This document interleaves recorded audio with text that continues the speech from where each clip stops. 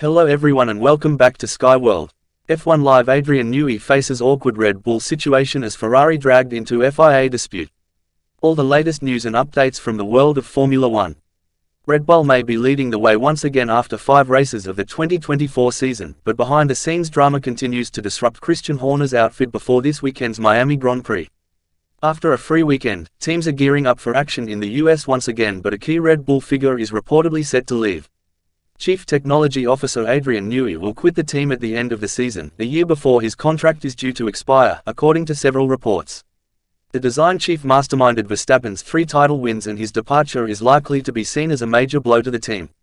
The likes of Ferrari and Mercedes are said to be interested in working with Newey for 2026. The latter is also searching for a new driver and have ambitiously targeted Verstappen in what would be a blockbuster double swoop if he heads to the Silver Arrows with Newey.